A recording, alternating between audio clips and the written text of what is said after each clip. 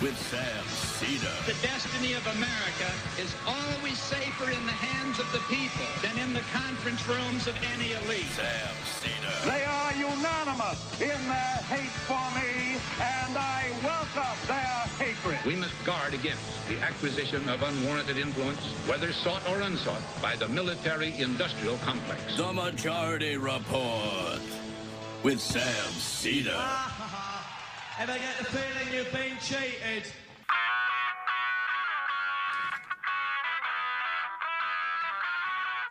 It is Wednesday, August 3rd, 2022. My name is Sam Seder. This is the five-time award-winning Majority Report. We are broadcasting live steps from the industrially ravaged Gowanus Canal in the heartland of America, downtown Brooklyn, USA. On the program today, we are loaded to bear. Forbear to bear. Don't ask me. Someone corrected me last time, but I forgot. Mustafa Bayoumi, columnist at The Guardian, will be here. His piece, A Journey to Guantanamo. Jacob Silverman, author of the upcoming book Easy Money, Cryptocurrency, Casino Capitalism, and the Golden Age of Fraud, will be here to talk about the Christian extremist bigot who runs Gab. Then lastly, we'll be talking to, I guess, libertarian gubernatorial candidate Larry Sharpe. First, a massive turnout in Kansas, where the state votes overwhelmingly to keep abortion rights. Meanwhile, in Missouri, Eric wins the GOP nod. You have to say it in all caps. Yes, all Eric. Eric! Eric Schmidt, that is. And sadly, Trudy Bush Valentine beats Lucas Kunst. Meanwhile, an Oath Keeper QAnon guy wins the Arizona Republican nomination for Secretary of State. That position runs the elections, incidentally. Great news. Jesus. And it is a big day, more or less, overall, in multiple states for the Trumpistas within the Republican Party. AIPAC money defeats Andy Levin in Michigan. The Senate passes the PACT Act. Biden to sign an executive order enlisting Medicaid in assisting out-of-state abortions. That's a pretty big deal, particularly based upon what happened in Kansas. The DOJ challenges Idaho's new abortion ban. Nancy Pelosi leaves Taiwan. Atlanta cancels a music festival for fear of guns. And the Pennsylvania Supreme Court upholds no-excuse mail-in ballots. Overall, pretty good day yesterday. All that and more on today's program. Welcome, ladies and gentlemen. Like I say, it was a pretty good day yesterday, but of course today is, and I'll let Emma Vigeland, who coined the term for today, the wordsmith announce herself. it. Yes. Hump day. How did you come up with that? Oh, man. I don't know. It's just creativity. It just flows through me. I'm an artist. Don't you understand? Yeah. No, I get it. I'm just so curious how you get your ideas. I mean, my process is too important to me to share with you, so. I understand. I can't give everything to my boss. Oh, we started late today. Oy, I didn't realize that. Someone just wrote in, why you no start on time? Well, have you ever watched the show before? Well, we should also say part of the problem is in this office, we have a new air conditioner that periodically shuts the power down. So when the power all goes down, then I've got to reboot all my computers which is a big ask for Sam's computers because he's got about 900 tabs loaded up at any time. It's absolutely true. The RAM is humming. It's nuts. And this computer apparently from 2012. I found That that the other is day. That's why 10 years. all of my peripherals don't work with it anymore after it upgraded to like Mojave or whatever it was. Again, a reminder that we are just swimming in peacock money. It's tough to disaggregate the peacock money from the Soros money. Right. So, all in the same pool. folks, big win in Kansas. Just a couple of stats in terms of turnout. As of this morning, the Kansas primary turnout was at 910,000 people. Just to give you a comparison, in 2014, that primary turnout was 330,000. We're using 2014 and 2018 as comparisons because they're off-year elections. No presidential primary. So in 2014, it was basically a third. In 2018, which, remember, record-breaking numbers for Democrats and Republicans across the country in terms of turnout for the general midterm election, off-year election.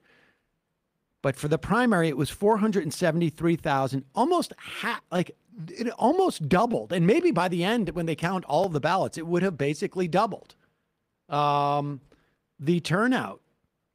That's crazy. The 2020 presidential election was only 1.3, almost 1.4 million. So there was a tremendous turnout.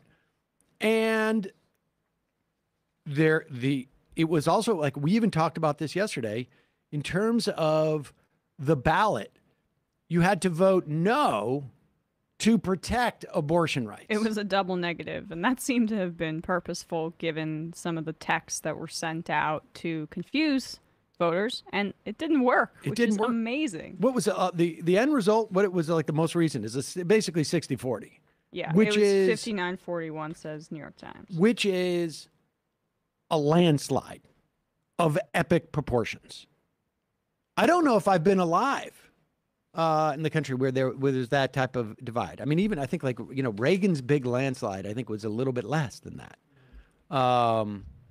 if I remember correctly. So it's a big deal. And here are pro-choice, pro-abortion voters and activists in Kansas.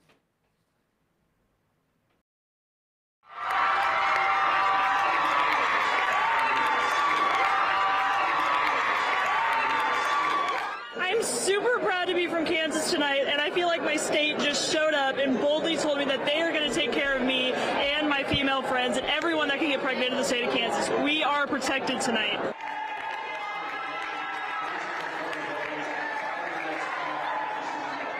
What was at stake was our constitutional rights and our freedom. And so, a coalition of voters across the political spectrum came together today and voted no. They voted no to protect their neighbors.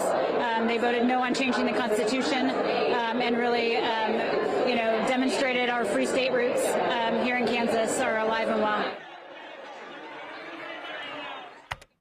A big deal for other reasons aside from, and look, the big takeaways from this, and yesterday I was saying, we need to be cautious in reading too much into this, but there are some really material implications here to this. Turns out that almost 50% of the abortions performed in Kansas are from other states. Yeah. Where abortion access has been limited and now, in some instances, completely prohibited.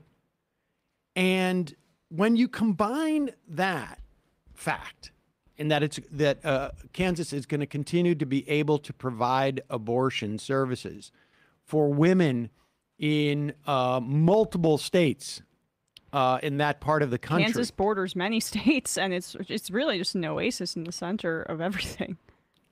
Joe Biden is going to sign an executive order today that is going to direct his health secretary to allow states, essentially to invite states to apply for Medicaid waivers that would essentially allow for them to treat out-of-state women who are seeking an abortion. and Kansas has a Democratic governor.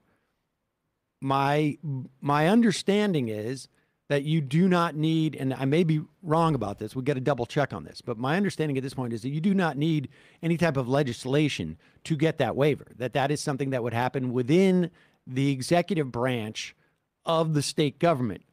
And so a Democratic governor, in the wake of that vote, is going to seek that waiver, I would suspect, from the federal government. And it will, at least, the material implications of that vote are pretty big. I will also say, despite what I said yesterday, if you had told me that they would double the turnout, that it would be 60-40, I would have told you the one sort of like political implication. Again, hard to extrapolate as to what this is going to mean in the midterm election, because you don't know how those voters are going to vote, Republican or whatnot. But it's definitely not a bad sign. It's definitely not a bad sign. But what it will definitely do, I believe, is it will encourage a lot of Democrats running for office, particularly in purple districts or districts that, maybe have gone Biden 4 or 5 in the general election, but in an off-year election, the advantage might be to the Republican. They're all going to start talking about abortion rights a lot more now. Do it. Because this is, at the very least, the way it's going to be interpreted, and I think it would be a mistake to interpret it any other way, is that this is a winning issue. And if you box in your opponent, it's going to only help. And you mentioned the Kansas already was a bit of an oasis for people seeking abortions in bordering states for many years. And now it just really cements that history for itself. Like, what was the conflict between Missouri and Kansas in the lead up to the Civil War about over slavery? Slave states, yeah. Right. And Kansas was on the right side of that. They seem to... most or some Kansans. Right. But there is like an interesting history between Missouri and Kansas, and they share the border and they share Kansas City as well. And people, I would imagine, are going to continue to flock to Kansas as this sanctuary state, honestly, for this kind of healthcare. And so, I mean, honestly, Kansans, I think, should be really proud. Really proud today, because this is going to be hopefully something that is replicated in other states where there is just a bit of a democratic toehold where you can protect women in bordering states as well. So, and people who can get pregnant. For Kansas, this is for you.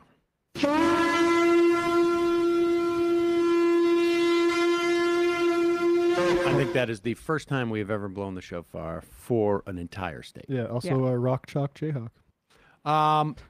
We will be talking in just a moment to Mustafa Bayoumi, columnist of The Guardian, about his journey to Guantanamo Bay. But first, an oldie but a goodie. Oh, my God. Yes, of course. Emma's super psyched. It's 2022. We have high-speed internet. We have portable air conditioners. We have celebrities going to space. We're going to have more electric cars soon.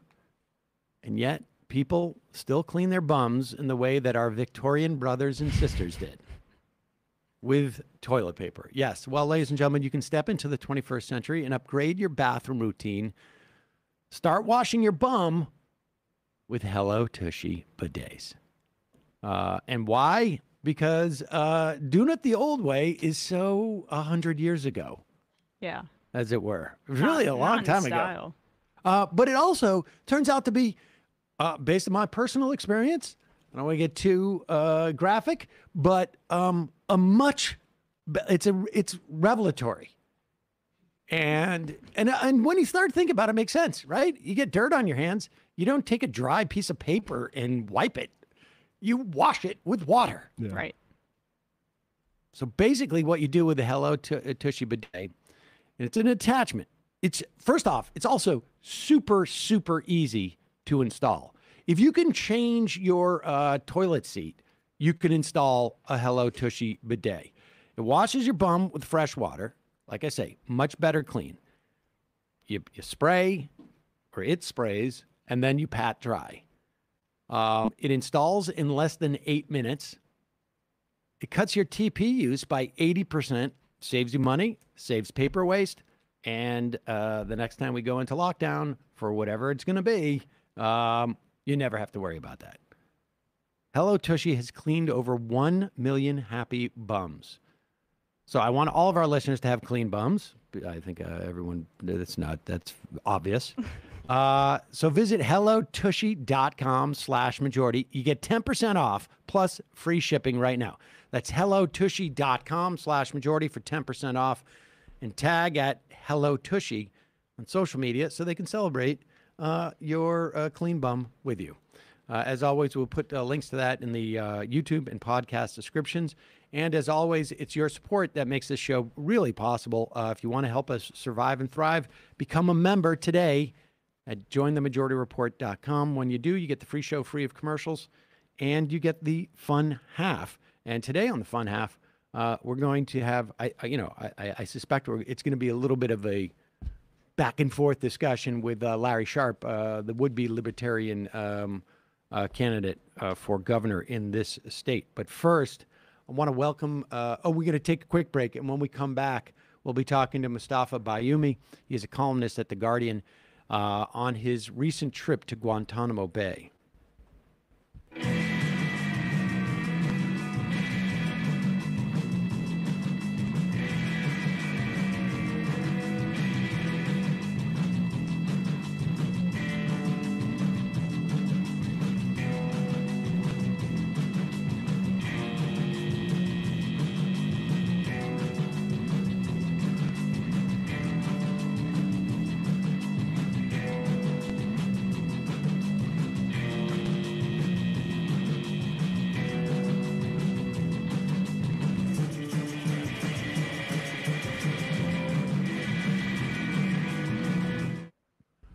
We are back. Sam Seder on the Majority Report. Joining us is Mustafa Bayoumi. He is a columnist for the Guardian paper and the Guardian site, I guess now. And he writes about his journey to Guantanamo Bay. The piece is entitled "A Week in America's Notorious Penal Colony" in the Guardian on July 11th of this year. Mustafa, welcome to the program. Thank you, Sam. Let's just start with, and you provide this quite early in the piece, just the breakdown of like who's been there, who continues to be there, and under, I guess their classifications, their categories, because it really is stunning. Just that one paragraph enough is really one of the most sort of like upsetting things. And it's been a while. We barely hear about this now, but just give us those numbers if you could. Sure. So talking about Guantanamo Bay, there've been something like 780 detainees throughout the system. It's now over 20 years that the prison has been active. Of those 780 today, 36 remain at Guantanamo. 10 of those 36 are now under the military commission system. So they're actually, in trial, but those trials have not actually moved to the trial stage yet. 20 of them have been cleared for release, but we're waiting on countries to accept them. And so the US government should be actively involved in that. 2 of them have been convicted. One of them, who has been convicted, has actually already served and completed his sentence, and yet he is still in prison, essentially, at Guantanamo Bay. So really, it's 21 people who should be resettled somewhere else. And then there are the so-called forever detainees. They've never faced any trials. The U.S. government says that they're too dangerous to release, but does not have enough, evidence or wherewithal to actually set up trials for them. And can you just talk a little bit about the conditions that people are in terms of solitary confinement? How I think you wrote that over 23 hours a day of solitary confinement, some of these prisoners? Well, it's changed. It's gone through various iterations over the 20 years. And it also changes depending on the profile of the prisoner. There are so-called high-value detainees and so-called low-value detainees. And the high-value detainees are more or less essentially those who the CIA had tortured at black sites around the world. And then they were brought in 2006, 2007 to Guantanamo Bay. And that's when the military commission system was first set up. And so they had the most horrific conditions. Many of them had the most horrific conditions of confinement. Now, 20 years later, in fact, many of them are facing really difficult health situations. You know, they have all kinds of ailments that are the consequence of being in jail for 20 years, or also the consequences of having a legacy of torture on their bodies at the same time. So the conditions of confinement may have eased in recent years for some of them, but that doesn't mean that their health or their situations are actually any better. I just want to note the youngest prisoner at Guantanamo Bay that we held there when he was brought there was 13 years old. And to reiterate that of the first 571 detainees that were there, 86% of them were not captured by U.S. troops. They were handed over for a bounty. And subsequent to that, I don't know that we can say that about every one of those 86% of 571, but there are there was a lot of reporting at that time or subsequent to that suggested these were arguments with, sort of either tribal arguments or arguments with, sort of personal arguments. And people just said, this is a good way for me to get rid of this person and get them out of my life, essentially. But there's almost like two separate issues here, right? One is how messed up how messed up maybe the process in which people get there is. But then just simply the existence of this type of site, this type of sort of prison is distinct from the fact that maybe there were people who didn't even belong to be there. Tell us why you were there, ostensibly. I mean, you were there for a specific thing, but, obviously relating all of the procedures there.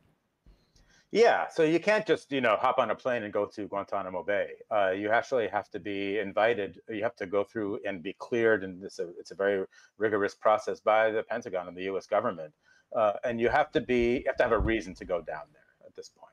And so my reason was, as a member of the media, as a journalist, I was there to observe some of the pretrial motion hearings for the military commission system. And so the military commissions, as I was saying, there are 10 people who have been charged and who are facing these pretrial motion hearings that will eventually turn into trials, although it's been year upon year upon year of these pretrial motion hearings. But when those happen, on the calendar, that's when they allow journalists to come down and to view the proceedings. But the other reason why I wanted to go down there too was just to keep it in our consciousness, to keep it alive, that we should not forget that Guantanamo Bay exists. I mean, I feel like somehow the American society seems to have a hard time keeping like more than two things alive at the same moment in a way, right? And so, especially once COVID hit, it felt like the whole war on terror was just forgotten. And it seems more important than ever that we remember that the war on terror not just existed, but continues to exist. And one way that it continues to exist is the existence of Guantanamo Bay itself.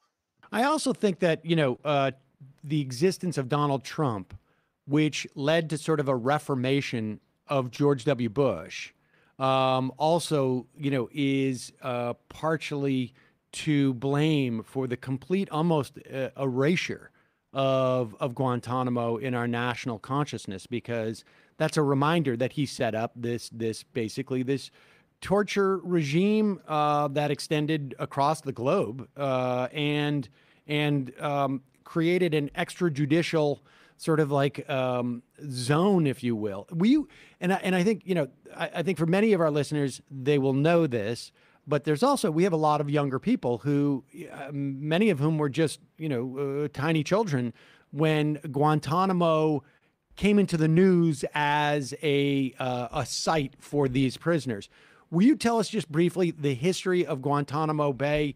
People don't realize it's literally it's part of the island of Cuba, I guess. But it's not just to house these prisoners. Will you just give us a little bit of those basic background? Sure. This is the oldest active U.S. overseas military base in the world. It's been active since 1903. Ever since in 1898, the United States took over Cuba, as well as the Philippines and Guam and other places, Puerto Rico. And then in 1903, they established the base, and they've had an agreement with the governments of Cuba over the years since then. Even in the early years of the Castro regime, after the Cuban Revolution, there was even coordination in the very, very beginning. But then after that, there was no coordination or no acceptance anyways. The U.S. government pays a small check to the Cuban government every year that Castro and the following regimes in Cuba never bothered to cash. But so it's been around for a very long time. It's actually it's a 45 square mile naval base, which in the small corner of this naval base is this now very notorious, very infamous prison. But the naval base far exceeds the prison in terms of its history.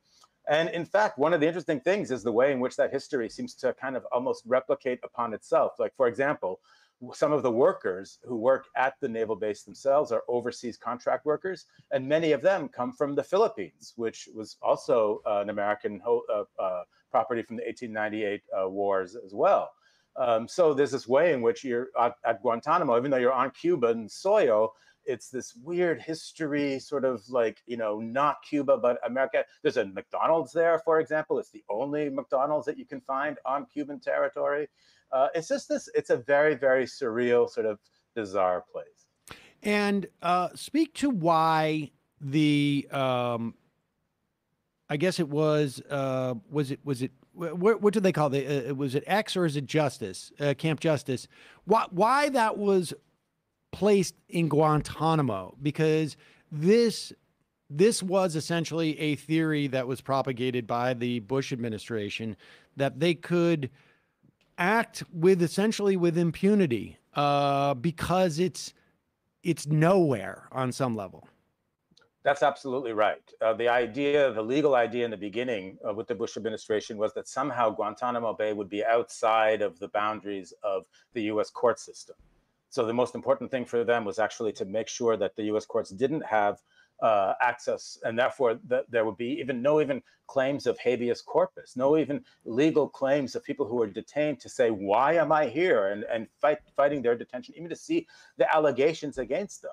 And so from the very beginning, the establishment of Guantanamo Bay for the war on terror was an attempt to say to the world that we do not need to follow the rules of warfare, the rules of law, the rules essentially of global civilization. And, if I may, just for a brief moment, I think that kind of reckless disregard for the rights of individuals and institutions that we saw during the Bush administration, that really is the connection to the kind of reckless disregard that we see for the rights of individuals and institutions with the Trump administration that we see today. And I think that it's really important that we don't see those two things as being separate, but that we try to connect the war on terror to this very profound moment of American fascism, you could say. And so that, I think, is often lost on people. Spencer Ackerman has written a book that I can't recommend enough for people to read that I think sort of examines that very premise, that much of the sort of unwinding that we're seeing in this country is a function of these sort of like principles that emanated out of the war on terror. And I think it's a pretty compelling case. Once you start to sort of like bend these principles and these sort of like bedrock principles of our system, sometimes you can't bend them back. And I think that's a very good point. And you also, like, the history of that place is so nuts in many respects. You talk about there was a coup in 91 in Haiti, which, you know, I don't know how much it's, you know, how much is out there in terms of this country's involvement, but it was certainly the a coup, the first democratically elected president in Haiti, and there was a lot of Haitians housed at Guantanamo Bay. That's right. In fact, they were on their way to the United States to try to claim asylum. Their lives were threatened. It was a dangerous period, and the U.S. did not want their feet to touch American soil. They didn't want them to go through the U.S. legal process for asylum. So instead, they came and just up to with remind the bright people, once you place a foot on American soil, both American law and international law says you must at least process their claim for asylum. Correct. And so instead they thought, well, let's divert them instead. So thousands were then diverted. Where to? To Guantanamo Bay. And in fact, to the very same naval station where I was at, to the very same naval station that now houses this prison. Not only to the same naval station, but in fact, on an old abandoned airfield called the McCullough Airfield. And not only on that airfield, but that airfield is the same place, exactly the same place where the military commissions are being housed as we speak right now. So there's a history to that territory. And the history too, I think, is when you talk about making connections, placing it in Guantanamo Bay, which, you know, was a section of land that we got before the Castro regime, and obviously Castro and the communism there, the war on terror can be viewed as an extension of, or a child of, the Cold War and our colonial empire internationally as well. It's almost a thumb in the nose or a thumb in the eye of Castro and Cubans in general, as a way of, you know, an extension of that history as well. You know, I think that's such an important point, and I think it's also reminding us about the way in which the American military archipelago is so grandiose. In fact, the United States has way more military bases than any other country at all. Something like 175 military bases around the world in about 75 different countries. That's a much larger footprint than any other country anywhere around the world. People should read David Vine's book about that, by the way. That's a very important point, I think.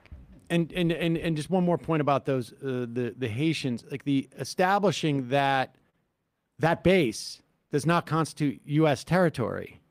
I mean, because if a child gets born on that base, right? I mean, don't they have citizenship, U.S. citizenship, ostensibly because they're on that base? Yeah. And so it functions as like an annex of the United States in some ways, but not in others that are, you know, convenient to all of the worst elements of, frankly, of what we do in this country. But let's talk about the commissions. This is the talk about the various sort of iterations of these judicial regimes that existed on Guantanamo, and then also. Please just recount what happened in 2013. I remember this, and it was bizarre in terms of like all the power goes out and we find out like, oh, this is, it is really more despotic, I think, than anyone could have imagined. And it got very little attention too, frankly. But walk us through the sort of iterations of the commissions. Yeah, so the military commissions were set up first in 2006 and then struck down and then reestablished in 2009 under Obama. And they basically, they're their own legal system. It's a separate legal system, separate from the, you know, American civilian law, also separate from the Uniform Code of Military Justice, although they're based fundamentally on the Uniform Code of Military Justice, but with key differences. And one of the differences, really the fundamental difference, is at the heart of it is that the military commissions are set up essentially to preserve the actions of the CIA and others from accountability, right? Because they were involved in all kinds of torture which is against international law, torture which is against U.S. law, torture which goes against treaties that the U.S. has signed. And so the military commissions, while they're there ostensibly to provide either guilt or innocence for those who are being tried, are also there to try to shield the CIA from any kind of accountability. And one way that we have an example of that is exactly what you were saying, what happened in 2013. So the military commissions are set up, if you're observing them, with a 40-second delay. And so this is very strange if you're there, for one thing, because if you're there as I was there, you're there behind us some glass that is soundproof, and then the sound is then piped in 40 seconds later. It's almost like watching a really bad lip-synced movie or something like that, right? And you end up just watching the proceedings on a TV screen that's above you that's actually in sync, although 40 seconds later. What happened back in 2013 was that there's a red dot that lights up if the U.S. government decides that something, if the judge or the security officer in the courtroom or the prosecution feels that there's something that's going to be dangerous, that's going to be said, that's going to spill a national security secret, they will then mute the proceedings for the people who are watching the proceedings on that 40-second delay. So what happened in 2013 was suddenly that light went off and nobody knew who had triggered it. And so the judge looked at the prosecution said they hadn't triggered it, the defense and everyone looked at the judge said he didn't do it, they looked at the security officer, he also didn't do it. And only then did it really become clear to people that they were not the only ones who are watching these trials, that in fact the trials were also being observed by no other than the CIA themselves remotely. And not only were they being observed, but the CIA had the ability to control what was going on, what was being heard, what evidence was being understood to be part of these trials. So the CIA has actively been involved in coordinating and in limiting the access to these trials from the very get-go. And nobody associated with the trials, prosecution, judge, defense, had any idea that was the case in terms of the CIA. Under what authority? These are presumably military commissions, right? The CIA does not have authority under, as far as I know, under the Uniform Code of Military Justice. Under what authority does the CIA? Was there a statute? I wonder what authority do they have the ability to literally stop these proceedings? This is what happens when you have essentially a brand new legal system that is there set up without that much oversight, without and with other aims at its heart, I think it's very clear that the military commissions were set up by the military with the hopes that all of the people who are involved would just sort of slapdash say, okay, here's a trial, and then we're gonna get some quick prosecutions, and then we're gonna make everything nice and tidy, and people are gonna be able to go home. Well, instead, what happened was that especially the defense lawyers, especially the JAG defense lawyers, the military defense lawyers said, well, you know what? My oath is to the Constitution, not to the military, not to George W. Bush, not to the CIA. My oath is to the Constitution. And so they are the ones who started fighting back and started clawing back and started saying, well, we want to know what this evidence is. We want to know where this evidence came from. We want to know, was this coerced evidence? What is this hearsay evidence? They started challenging all of the elements of the military commission system, which I think many people would see as rather, if not fully undemocratic in any other kind of context. And they're the ones who have been pushing and pushing, and then, in fact, really ultimately preserving our rights as American citizens through the system that is deeply flawed in Guantanamo. Has there been any civilian defense attorneys? Because I know there's a bunch of those as well that have come down, and some that have continued to go there after 20 years. Have they attempted to, particularly in terms of the CIA's role, have they attempted to sort of I don't know where you would go. I guess you would go maybe like the 11th Circuit or maybe to the Supreme Court and say, under what authority does the CIA have the ability to shut this down? Yeah, I mean, their fundamental whether you're a civilian or a military defense lawyer. I mean, your allegiance is really to your client and to try to get a good defense for your client, right? But yes, it has gone to the Supreme Court. In fact, there was a recent case earlier this year that the Supreme Court openly admitted that torture had happened to Abu Zubaydah, among others, at Guantanamo. And it took a long time for the United States government to admit that torture has happened. And that flies in the face of, and really does put some members of the CIA probably at some legal risk for that to happen. But that's what we need to have happen. That's exactly the kind of accountability that I think is Guantanamo cries out for. Lastly, Barack Obama entered office with essentially a pledge to close Guantanamo. And they made an attempt. I think people can differ as to sort of like how vigorous of an attempt it was, but it was largely shut down by the Senate, both Democrats and Republicans. I mean, I think Democrats controlled the Senate at that time when the real big push happened to close Guantanamo, because there was some notion that these people being held there, and we've already broken down the numbers of, like, even the ones that supposedly we think are dangerous is minuscule, that they were somehow supposedly the fear was like, you can't bring them onto American soil because maybe there would be some type of a prison break, or like Lex Luthor would come down, or this and that. I mean, that was ostensibly what we were told, but it really was more. I mean, was it really? And this is the strange thing about it. You would think that the administration would be more sensitive to the idea of setting up a precedent that these people deserve rights because now they're on American soil than senators. Senators, I mean, do you have a sense of like what was really at play there, and how what was the actual dynamic that took place back in 2009? Yeah. I mean, well, pretty quickly after Obama, then it was one of the first two things that he said on the very first day of office, that he was going to close Guantanamo. And also pretty quickly from the very beginning of when he was elected, I think you had Mitch McConnell say that we're going to make him a one-term president too, and like be very negative about anything, and that they're not going to work with him at all. And so, but yes, you had also, they passed a law shortly thereafter that said that you can't actually bring people from Guantanamo to the U.S., even not only just for trial, but even to house them here. Although one person from Guantanamo was already in the U.S. federal prison, and he still remains there.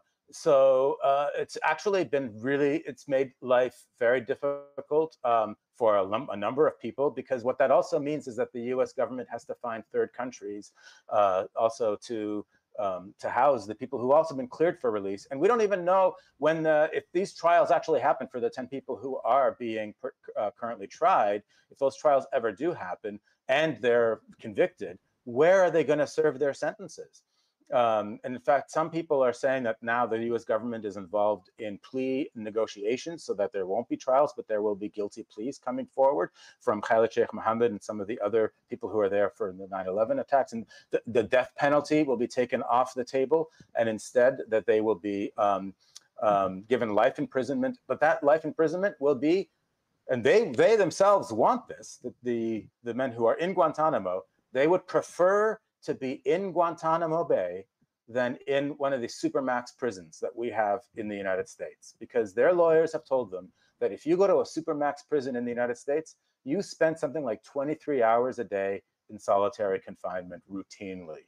Whereas in Guantanamo Bay these days, they actually have more freedom, more daily kind of liberty, if you can imagine, than people who are surviving in American supermax prisons. Well, Mustafa Bayoumi, columnist at The Guardian, The Piece. We will put a link to this, your journey to Guantanamo. Really important work to keep this in the forefront of people's minds to the extent that we can, because it really, I think it has sort of resonated through the past 25 years or 20 some odd years. And I think a lot of things that we've done there have had implications here that we don't really fully understand. So I really appreciate you coming on and talking about it. Thank you very much for having me. All right, folks, we got to take a quick break. And when we come back, We'll be talking to Jacob Silverman.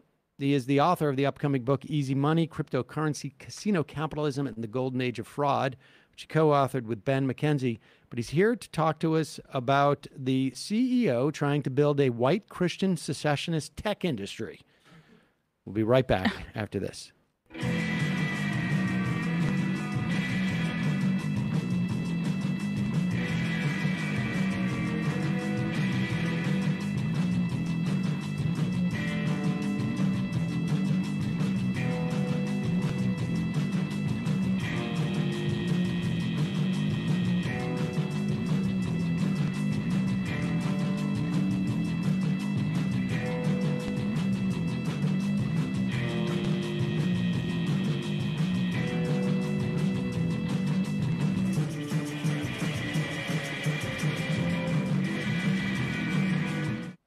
We are back. Sam Seder, Emma Vigeland on the Majority Report. Joining us now, Jacob Silverman. He's the author of the upcoming book, Easy Money, Cryptocurrency, Casino Capitalism, and the Golden Age of Fraud, which he co-authored with Ben McKenzie.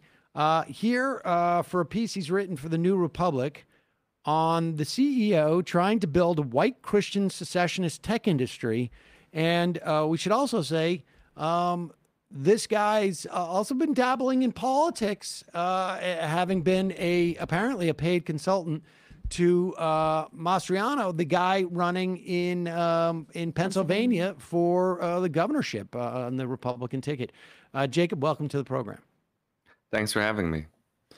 So we should tell you right up front, I have not been on Gab. And I'm not sure. Has anybody in the office been on Gab? Have you been on Gab? I'm a Truth Social guy. Yeah. Okay. Yeah. No. I would never. But what is Gab? Well, Gab itself is part of a company called Gab AI, but that has a bunch of different products and companies beneath it. But really, Gab is a Twitter clone that's designed for wing users. Really, anyone who has a very rigid and almost fundamentalist view of free speech. It's very light on moderation, and the audience it tends to attract, and as I found that it actively solicits, is really a right-wing, frequently bigoted, anti-Semitic kind of audience, people who have been kicked off Twitter or Facebook or elsewhere. And it plays off of those grievances also against mainstream tech and the perceived censorship in mainstream tech. So it's an island for misfit racists. Absolutely. And they have now, they're growing. They have a video site. They're trying to do a sort of PayPal clone.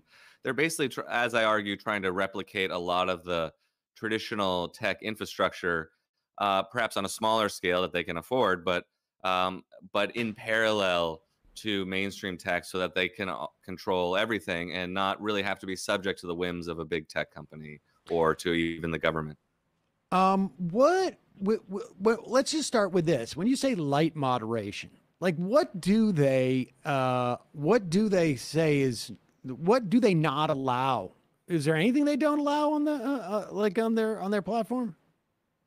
From my understanding, I think they follow the law. So they try to remove speech that's incitement, for example. But before the massacre at a Pittsburgh synagogue a few years ago, the shooter posted on Gab and I believe was egged on there. And then what the Gab founder did was and the CEO, Andrew Torba, is he denounces the shooting on one hand and calls it a crime, an act of terrorism, and brags about his cooperating with law enforcement, but then reaffirms that Gab is sort of an open place where almost anyone can say practically anything. So I think, if you found content there that actually does violate the law or perhaps is reported in some way, I think there's still some reporting mechanisms, then those sorts of things might be removed. But the company is constantly talking about having as light a touch as possible and that they really see themselves as a refuge where people can say whatever they want, including hate speech. Give us a little sense of like Torba's history. What was he doing before he decided to set up Gab? Well, from my understanding, he's basically a serial tech entrepreneur who when he started Gab, the company started early Trump administration, late Obama administration, I believe. And that's when he sort of found his vision for what he wanted I mean, what makes him, I think, interesting, and I say that almost in quotes, and with the caveat that a lot of what he says and does and promotes is quite disturbing, is that he is very dedicated to this vision of a Christian nationalist country and a separate tech industry that caters towards those values. Of course, very right-wing, very much free speech above all else. So that is the plan he's been trying to put into action for 5+ years. I would argue in some sense he is doing it. I don't think he's going to necessarily start some revolution, but and we don't really know the finances of his companies. It's very possible he's not making any money, but he is creating a space and certain tools that people on the right are looking for, especially those who have been kicked off of mainstream networks. And you see the same thing in something like Truth Social or Parler, but I would argue that they're doing it differently and with different degrees of success or failure. I'd say. Will you contextualize it in that way? So, like, how many users do they have relative to a Truth Social or Parler? How is what is their moderation like? How is their audience different? Like, I mean, is Truth Social and Parler and Gab, are they competitors essentially? Is that what's going on there, or? They're basically competing with one another. They don't have much shot at competing with mainstream social media platforms. They actually might be in some ways competing more with something like Discord or Telegram, where things are a little more freewheeling and where you do have people on the right or people in sort of right-leaning interests like cryptocurrency are going to those platforms. So yeah, Truth Social is a disaster. It doesn't really work from any perspective. The finances are a mess, and I think just the fact that Trump is in charge with Devin Nunes and it's a SPAC and all sort of line up all the bullet points, and you can see that this thing is probably destined for failure and not many people are using it. Parler has attempted to legitimize itself more. They kind of have classed up their design. They've softened some of their rhetoric. They're definitely still MAGA affiliated, but they're doing a lot of NFTs and Melania's NFT collection, and they're sort of trying to become this kind of more respectable MAGA tech company that can appeal to kind of mainstream America through MLM style marketing. How many? I wonder if Trump is a little bit annoyed that she's doing her NFTs on a rival site. But aside from that, what, like in terms of numbers, like how many users are on Gab? How many users are on Parler? And how many are on Twitter? Just so that we get a sense. Do you know? Well, certainly on a platform like Twitter, there are a lot of debates, especially with Elon Musk lately, over how many are bots and things like that. But they can safely claim a few 100 million active real users, I'd say, probably per day. I mean, something like Facebook or Instagram is dealing in more than 1 billion users per month. So then you get down to Gab, where the numbers aren't very reliable. But last year they claimed, I believe, to have around 4 million users. So, and I would be surprised if that's a real number. I think some of these sites are managing to sustain themselves because people are looking for a way out of the perceived woke tech companies and everything like that. And there is some right-wing money coming in. For example, Rebecca Mercer, a daughter of Robert Mercer. Mercers would be involved in something like this. She provided initial funding for Parler. And it wouldn't surprise. I believe she has pulled away, but it wouldn't surprise me if she still has her hand in there or some of these other companies. I mean, there is right-wing money to be had to kind of sustain some of these operations. They certainly with Truth Social, it's pretty much a mess. So I don't know if you can trust any of their numbers, but at best you're looking at a few million people a day, very active, engaged people. But it's more like 4chan than Twitter. Well, but how would Gab, like, where would their revenue come from? So Gab doesn't. Gab has paid services that they're starting to offer, like a paid membership, paid video services, and stuff like that. They don't seem to be as keen on advertising, but they're trying to offer paid services, and they also solicit donations. And when I hear Mercer's, right, then I start to think Peter Thiel as well, right? He's an investor in Rumble, I believe. Mm-hmm. Does he have his hands in any of these other platforms, or what's his involvement in some of this right-wing alternative ecosystem? Rumble's a good one to bring in. He's certainly involved in that. which is a video platform that is gaining steam. And anytime basically you have a powerful rich guy to give one of these platforms some runway, it makes a huge difference, because then, one, they can outspend and outlast their competitors, hopefully. And I think a couple of these sites are going to go down. And there is arguably an opening for competitors to YouTube that cater towards the MAGA audience, broadly speaking. So I expect Rumble to be a force, probably more than these other ones. There's also, you could arguably fit in Callin, or Get Callin, as the website is. It's a podcast network started by David Sachs, who's from the PayPal Mafia, who has been involved in the recall of Chesa Boudin in San Francisco. He funded a lot of that. So I would put in sort of this constellation that's broad. Parts of it go together, but of kind of reactionary tech figures who are trying to start very moderation light or moderation free speech devoted platforms that really stand in opposition to what they see as the censorious liberal tech establishment. So you kind of have the Peter Thiel wing and then the Christian fundamentalist wing, is what I'd say. And just to follow up here, how are these even accessible when you have app stores like Google app stores or Apple app stores shutting them down? I mean, I guess you can get there on your desktop, but is that, I mean, what are the alternative methods of even accessing some of these kinds of sites and apps? Right. That is also an issue. And, that gets to an issue of gatekeepers and the role that Google and Apple play in their app stores.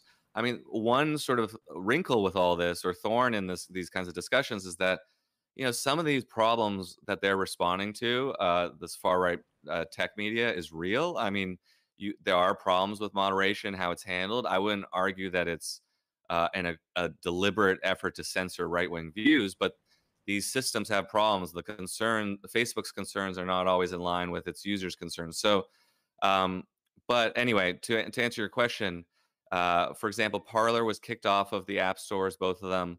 They went back on the Apple App Store in exchange for introducing some moderation. They are not on the Android store, the Google Play Store. You can do what's called side loading, basically load it yourself. You can go on parler.com and they promise you can see the unmoderated version. Gab, you mostly access through the web. So a lot of this stuff does end up having problems kind of meeting people where they're at, which is on their phones. Those are some of the gaps also that these companies are trying to fill in, I suppose, because they want to be as accessible as possible. So, as you say, Torba is a Christian nationalist. He signs his newsletter post "Jesus is King," which is, I guess, fine if you're into that type of thing. There's a lot of violent anti-Semitic comments on Gab, and I'm surprised they don't get advertising from like sort of rival white nationalist groups that want to.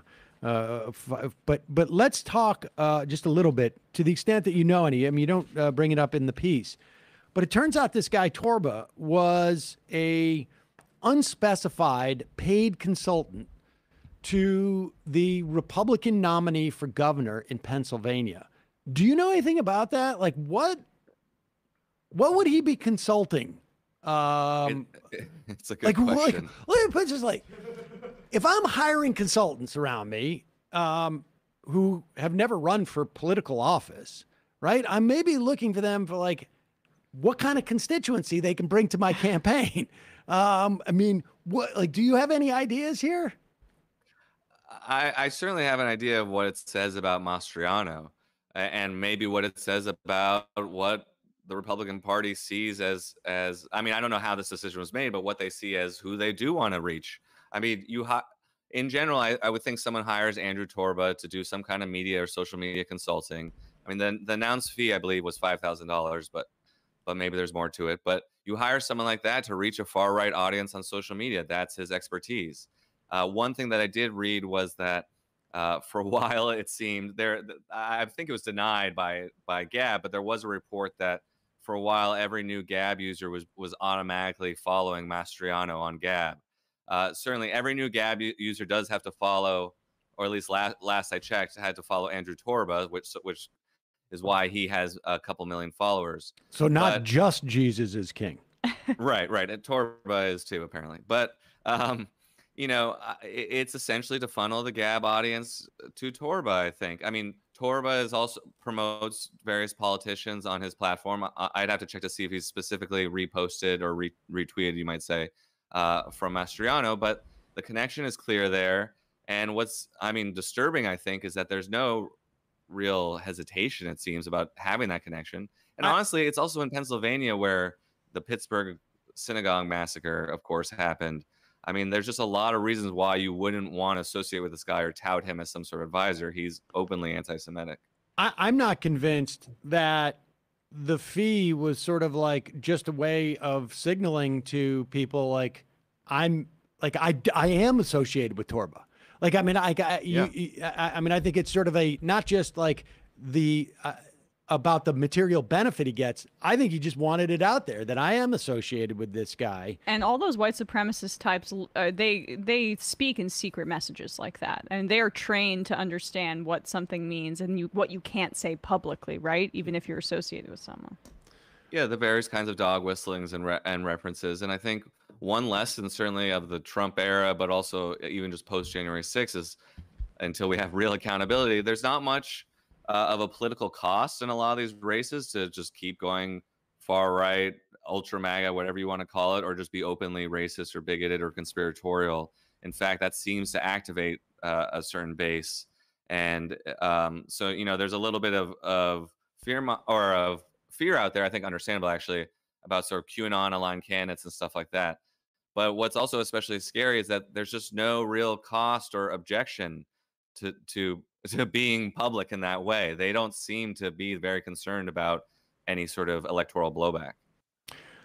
Jacob Silverman, author of the upcoming book, Easy Money, Cryptocurrency, Casino Capitalism, and the Golden Age of Fraud, which you co-authored with Ben McKenzie. And we will link to your piece, The CEO Trying to Build a White Christian Secessionist Tech Industry, at majority.fm. Thank you so much for your time today. Really appreciate it.